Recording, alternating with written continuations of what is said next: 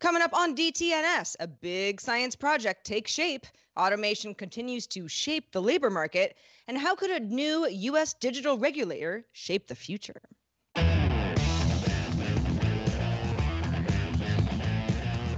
This is the Daily Tech News for Monday, May 24th, 2021. From Studio Redwood, I'm Sarah Lane. From lovely Cleveland, Ohio, I'm Rich Stroffolino. And I'm the show's producer, Roger Chang. Also joining us today, Nate Lanxon. Hello, Nate. Welcome back. Thank you for having me once again. I'm returning like a annual common cold. But much more frequently, thank goodness. I don't know. No, it's great to have you. And I heard the weather's been somewhat non-balmy over in your neck of the woods lately. Yeah, it's lame. It's the only thing I can say. It's lame. It sucks. Yeah, besides weather, which we always talk about before the show, we were also talking about fizzy water and soda and seltzer and soda water and what lemonade is in the UK and all sorts of stuff. If you want that wider conversation on our expanded show, Good Day Internet, you can get it by becoming a member at patreon.com/DTNS. Let's start with a few tech things you should know. Reuters reported it has seen a letter sent Friday from India's Information Technology Ministry to social media companies, asking them to take down any content that refers to an Indian variant of the coronavirus. Coronavirus variant B1617 was first identified in India last year, but the ministry says the WHO has not associated the term Indian variant with the B1617 variant of the coronavirus in any of its reports. The smartphone maker Honor confirmed that its new Honor 50 series will come pre-installed with Google services, running Honor's Magic UI on top of Android with a Snapdragon 778G chipset. Honor was spun off from Huawei last year and is therefore no longer impacted by U.S. sanctions that caused Google to revoke Huawei's Android license. All right, in global chip shortage not getting worse news, TSMC announced it will increase auto chip output by 60% in 2021, representing a 30% increase over the 2019 pre-pandemic levels. That's good. However, in global chip shortage potentially deepening news, Taiwan's Director General of Taipei's Cultural and Economic Office in New York warned that a sudden rise in community transmission of COVID-19 in Taiwan may further exacerbate the ongoing chip shortage. The country previously had 0 reported cases of community transmission for the last 8 months, and it now has over 700 reported since May 9th. About 1% of Taiwan's population is vaccinated. The FBI issued a flash alert that the ransomware group behind an attack on the Irish healthcare system also targeted at least 16 healthcare and emergency networks in the U.S., including police and 911 dispatch centers. The threat actors used the Conti ransomware, attempting to both lock out and extort victims with potential data leaks. The FBI didn't identify specific victims or say if any organizations paid a ransom. And the Chinese short video platform Kaisho reported a net loss of 57.8 billion yuan, that's about 8.98 billion US dollars in Q1, up 89% on the year. That is the loss increase, even as revenue increased 37% on the year to 17 billion yuan. A rival to ByteDance's own Douyin, Kaisho saw slowing monthly active user growth as well, up 5% in the year to 520 million users, with advertising now surpassing tips and virtual gifts as its top source of revenue. All right, let's talk a little bit more about science. Big science. In fact, that's actually the name of the project. A group of more than 500 researchers have signed on to the Big Science Project, an effort led by the startup Hugging Face, which is just a great name. Just props to you. To build an open source large language model to better understand natural language processing. This is taking an open science approach with a goal of sharing all resources with the greater scientific community. Now, under the project, all researchers will focus for a year on answering how and when these LLMs should be developed and deployed to gain their benefits without known harmful consequences. The Big Science Project will look at things like the environmental costs of ever-increasing number of LLMs, how to responsibly source training data rather than just scraping the web, and developing multilinguality. The goal is not to create a commercial product, but create publicly documented research to understand all of the pieces of an LLM impact and its generated outcomes. This is really a fascinating project, and it kind of takes an interesting idea, almost like a software development sprint, but for scientific research. And this may be common. I won't pretend to be super familiar with like scientific research, but this idea of, hey, these are things that are becoming increasingly pervasive. We have things like GPT-3. We have Google just announced their Lambda LLM that they're going to kind of integrate across all of their services. And there's a lot of organizations that are really anxious to use these, startups funding all sorts of efforts in this regard. And with a lot of these kind of neural network or machine learning kind of interfaces, a lot of it is for a lot of businesses like a black box. You put stuff in, stuff comes out, and if it works, it gives you business value. Don't ask a lot of questions. It's really good to see, okay, that we have no commercial benefit to this, and we just need to figure out come at this from many different angles. Like the environmental costs, I've never heard that discussed in these kind of systems. Training data has kind of been top of mind when a lot of these ethical AI discussions. So really an interesting model to kind of provide a really great research corpus for these models as they continue to gain popularity. Yeah, and I think that the idea of things being open source and not necessarily being developed for a commercial purpose will help some of those unknown unknowns be figured out, particularly as we've seen a lot of examples in the past of AI. Let's say, we've certainly seen racist AI. We've certainly seen an awful lot of discriminatory AI based on the models that they're trained on. And I think that it's the kind of thing that the more people are able to share and build on each other's work, the more reliable these tools are going to be, which can only be a good thing. And it's the kind of thing that only works when it's open. So I'm massively in favor of this. Yeah, I agree. I think that large language models, LLMs, you figure, oh, okay, well, the more research, the better. And that's kind of what it sounds like the Big Science Project is about, but in the sense of, okay, well, where are they being deployed, right? How big are they? Who then would like to use them? Something like multilinguality, for example, is a great example of, okay, well, let's say that there was a model and it worked well, but it was pretty fluent in like a single language. Now, is that going to influence how it is used and by whom it is used in the future? And can scientists work together to make sure it's as inclusive as possible and is able to reach as many scientists as possible? Yeah. And I wonder if this is not related, but I wonder if this is an impact. We had a story on Daily Tech Headlines about Alphabet's DeepMind had kind of been seeking greater autonomy, and those discussions had reportedly been shut down. And their kind of whole thing was, we want to take we want to be able to do more things to kind of benefit the overall science community when it comes to AI research using more of a nonprofit kind of structure. It ends up, not kind of working out. This seems to be maybe an answer to that, address the same kind of concerns that I guess DeepMind reportedly had. Indeed. All right, next up, Facebook's Vice President of Global Affairs and former UK Deputy Prime Minister Nick Clegg wrote an op-ed for CNBC calling for U.S. lawmakers to create a new digital regulator.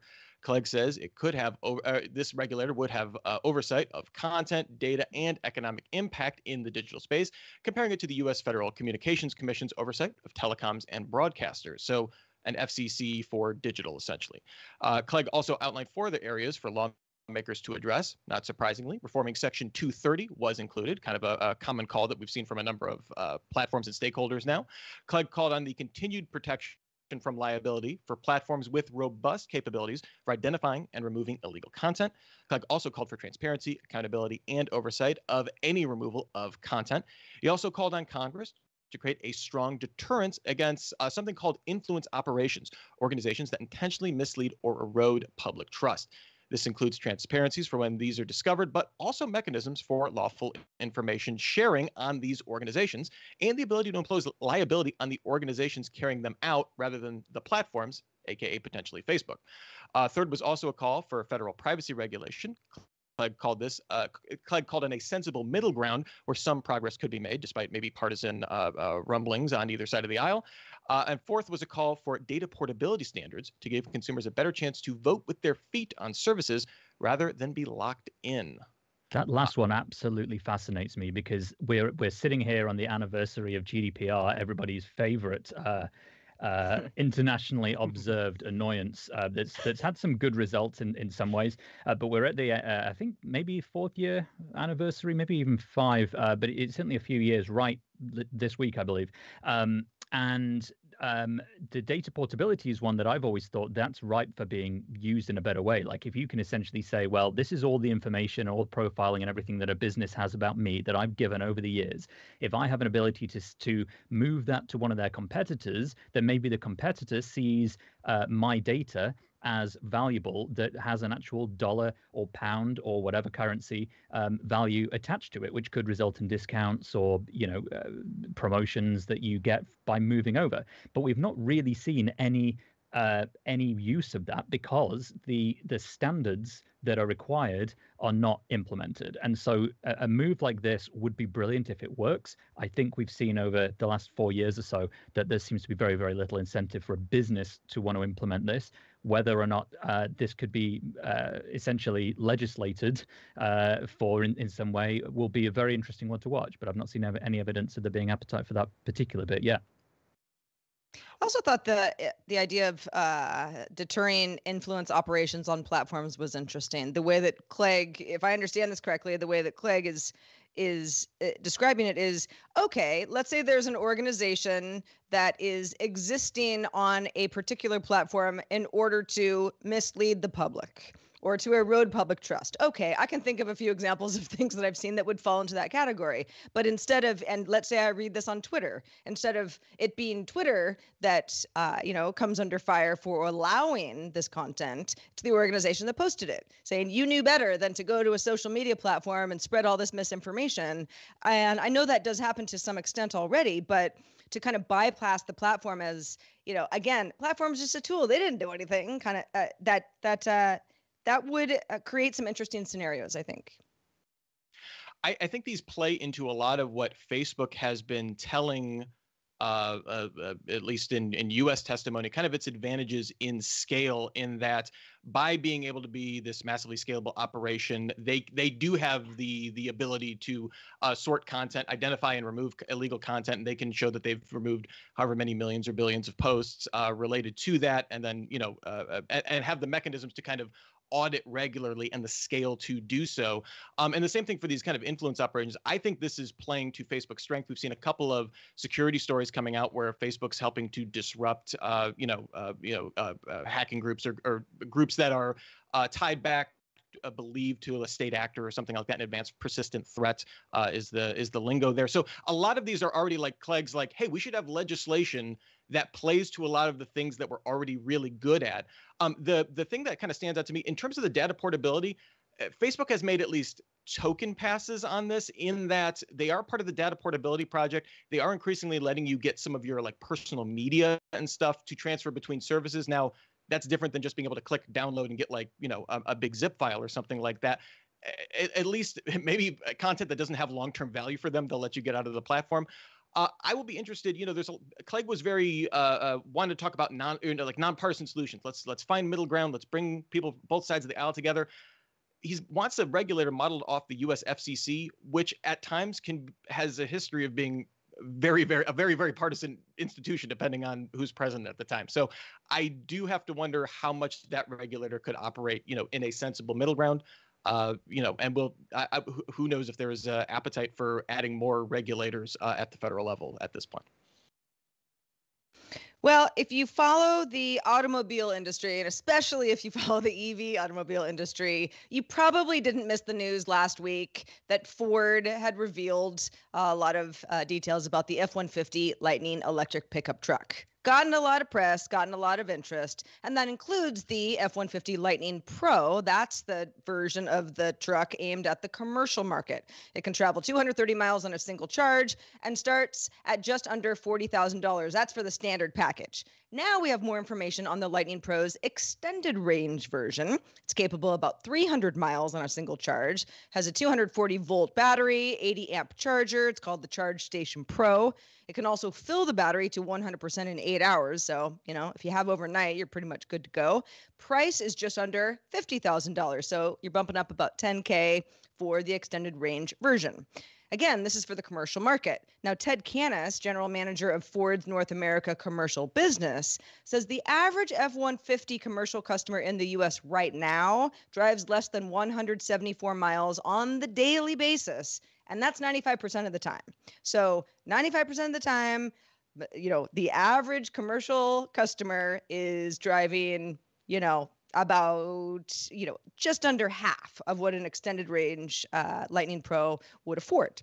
Ford would include an online tool as well for fleet managers and other commercial customers to factor in purchase and lease costs, federal and regional tax incentives, regional fuel and energy costs, all stuff that has to be factored in if a fleet is thinking about, going electric or partially. The F-150 Lightning Pro is set to start deliveries next year with a smaller 12-inch version of its infotainment system running Sync 4. The consumer version has a nice 15-inch version, so, it's 12 inches, still not tiny, but it's smaller. Also, vinyl seats that are durable, designed for harder wear. Anybody want one? I do. I really want one. I do. I want the consumer F-150, and I don't even need a truck. It's crazy. I don't know what's come over me. I think I'm feeding off of a lot of other people's energy. But the commercial aspect of this, I think, is really interesting. Ford saying, hey, we have crunched some numbers here. We have commercial customers. People do need these kinds of trucks. People are interested in going electric, at least, in some capacity, if it makes sense for their bottom line. And we don't think that our range is going to be a problem most of the time for customers who need to depend on these vehicles for things other than, kind of consumer commuting stuff. And this is where Ford differs from the other EV players on the market, like the Rivians, the Teslas, because Ford understands who their customers are and they understand who the target audience for this particular truck is. The consumer version is targeted toward people who need a truck on the off chance, like I need to load a couch in the back, or I got to move my kids' bikes, or something else. The commercial version is designed for that kind of constant daily duty, not high mileage, but constant stop and go. We got to move shrubs. We got to move men from one place to another. We got to carry the tools in the back if we're doing like construction work. And this is the thing. Fleet. I've always often said this. The key to the fastest EV adoption, at least in the United States or North America, is fleet sales. If you can sell enough EVs at one time to a particular purchaser, whether it's governmental or a large contractor or municipality, they oftentimes, when they buy cars, like, for example, think of Hertz or a rental car company, when they buy a large fleet of cars, oftentimes on the lot, when you go to the airport, they have a gas pump there to load up the car to top off the car right before it goes out to a client. You can do that now with electricity. You don't need to dig an expensive holding tank that has to be EPA checked to make sure it doesn't leak. You offload a lot of the complexities and you amortize the cost of the car. And especially with electric cars, as you heard from our roundtable, EV roundtable, the maintenance costs are less. So for a large corporation, if they crunch the numbers, it could actually be an added benefit. Plus, without the need to find fuel, you just need to hook up a 240 80-volt system on premises. You could eventually allow the public to use it for a fee, whether it's like the post office, got a bunch of EV trucks, we got a couple of charging EV stations. You want to use it, you pay like, $50, you get a month pass or something. And I think that could slowly increase adoption of EVs, but it would also help Ford because they'll be out on the front. I'll just say this is incredibly important. I mean, obviously, it's no breaking news. This is an incredibly important vehicle for Ford to nail. I think it's very surprising to see these prices. I know like $40,000 is a lot for me to spend on a car. For truck buyers, though, for a new truck, again, as a starting price, that's not bad. The question I have, though, is so that, that average of 174 miles 95% of the time, if you have that 230-mile truck and you're towing anything, I imagine that number goes down quite a bit, maybe even with the 300. So that would be my question. Is it's going to come down. I think the first generation will sell on novelty and will sell on, it's a good price. People that like EVs, that like that instant torque, that like that power, very tempting. It'll be that second generation where they'll be like, hey, you got that F-150 Lightning? What was like when you took your camper out? I mean, not from a fleet sale perspective. The Pro has its own levels of concern, but in terms of this being it has to be the number one seller for Ford, right? This is their golden goose. In terms of those kind of sales, I think that'll be incredibly important, that second generation too. And if you're wondering why I have nothing to say, it's because I have nothing of value to add to this. I don't drive, and I have no interest in cars. But you look so great in an F-150, Nate. I know it. Who wouldn't? Yeah, right? I know. Yeah, trucks. What are you going to say? Hey, before we move on, if you want to expand your tech skills and your Spanish at the same time, well, you're in luck because Dan Campos is here to help. Hello, friends of DTNS. It is time for the word of the day, brought to you by Noticias de Tecnología Express. Wearing or using something for the first time. You know that feeling, right? In Spanish, we have a verb for that action, estrenar. It applies for more things than clothes and has a similar meaning to premiering something like a new film or launching new features in a platform or an app. If you use TikTok's new automatic caption, estás estrenando una nueva función. Also, you can say that when TikTok releases such option, TikTok estrenó una nueva función. You can learn this and more words by listening to Noticias de Tecnología Express, available every Friday.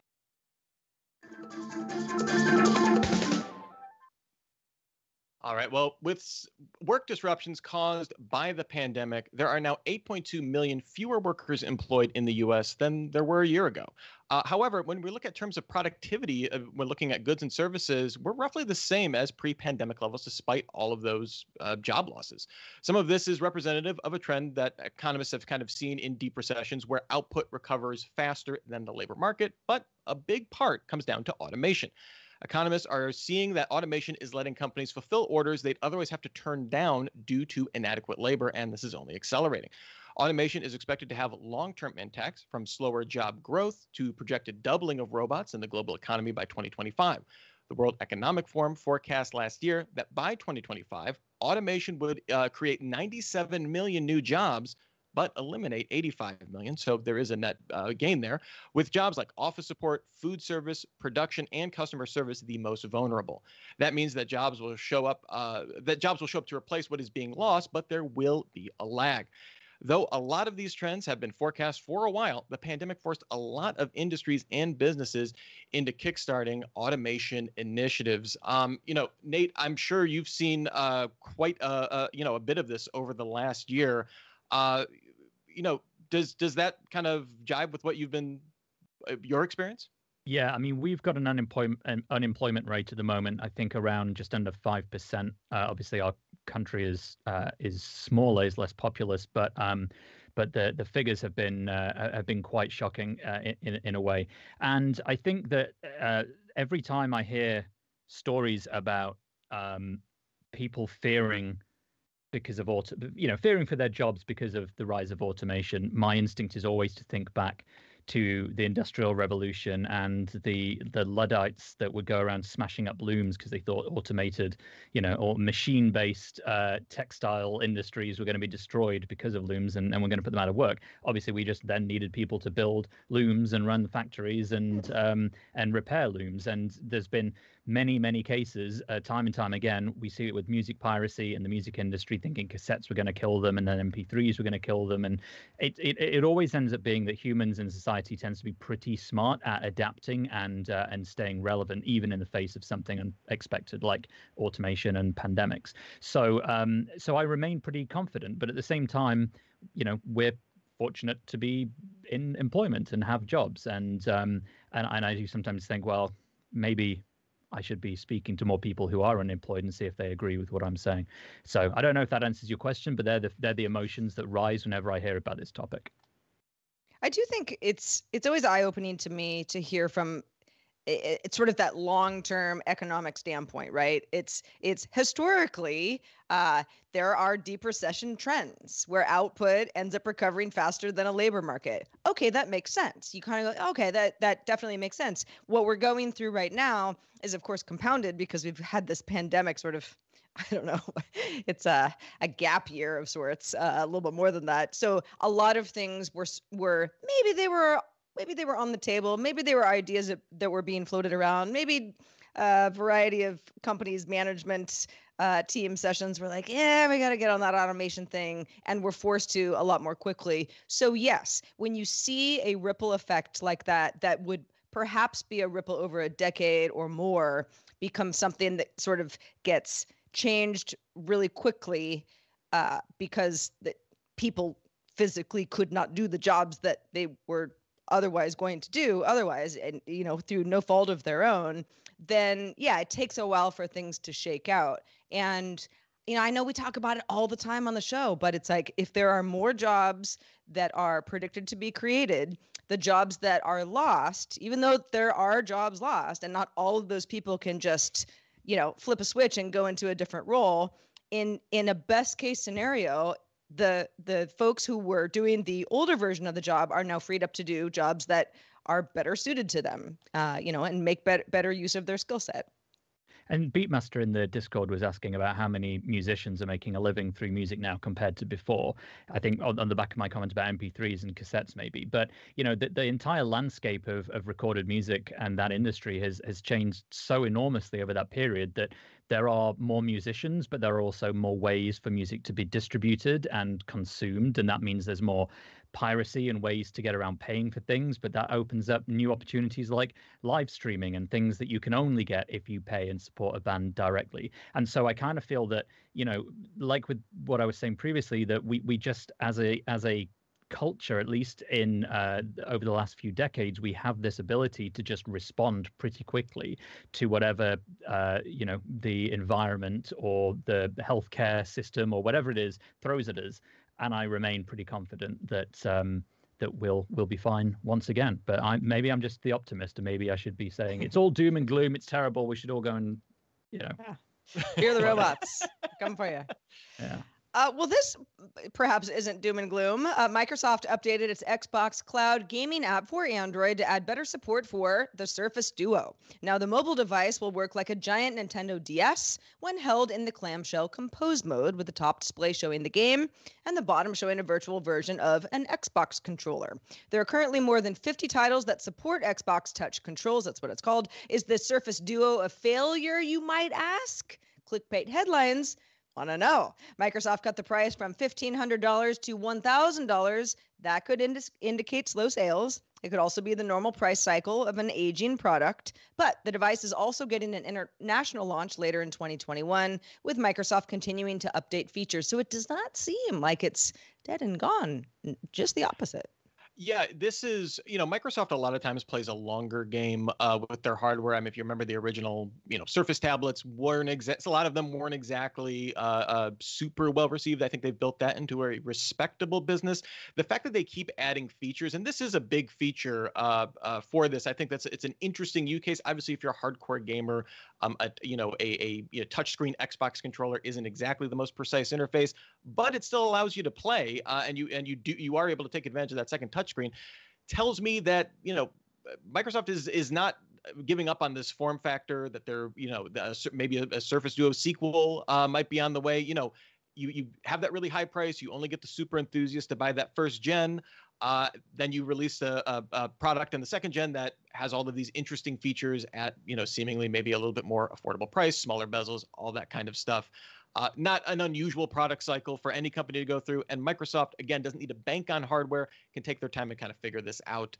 So that's kind of what I'm reading into this. Even at $1,000, I think I'm going to probably pass on my Surface Duo for this gen.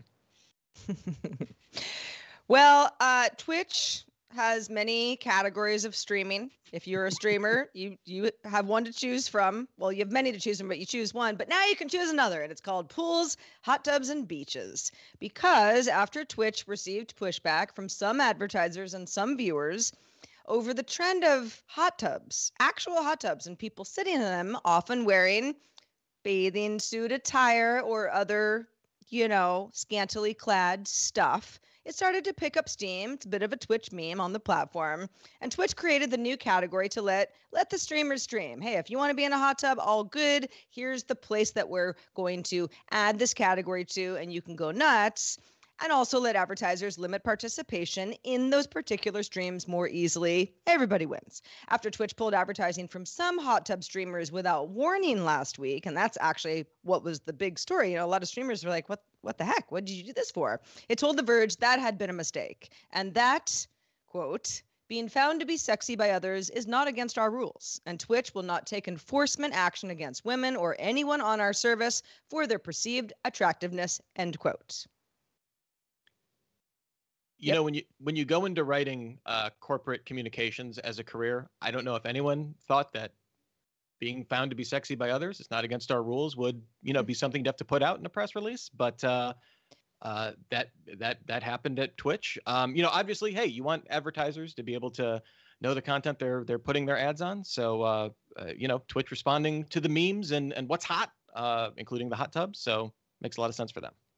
Yeah, if you have thoughts on this or anything that we talk about on this show, past shows, maybe something we might talk about on a future show, do send it our way because we love your feedback. The email address is feedback@dailytechnewsshow.com. Shout out to patrons at our master and our grandmaster levels. Today, they include Paul Boyer, Kevin, and Paul Thiessen. Also, we've got a brand new boss, and we want to thank that boss named YT. YT just started backing us on Patreon. Thank you to our newest boss. Yes. Thank you to all our bosses and to Nate Lanxon. Nate, thanks so much for being on the show. A blast as always. Where can people find more of your great stuff if they're so inclined? If they are so inclined, I do a show every week for Bloomberg. And I did one this week all about understanding lossless audio, but specifically how it works and why people should maybe care about it. And the best way to find that and my podcast text message is to go to twitter.com/Nate Lanxon. All those links are there. And thank you very much for having me back once again. Thank you so much, Nate. We are live on this show Monday through Friday, 4:30 p.m. Eastern, 2030 UTC. Join us live if you can. We'd love to have you. You can find out more at dailytechnewsshow.com/live. Tom is back tomorrow, and we'll be joined by Peter Wells. Talk to you then.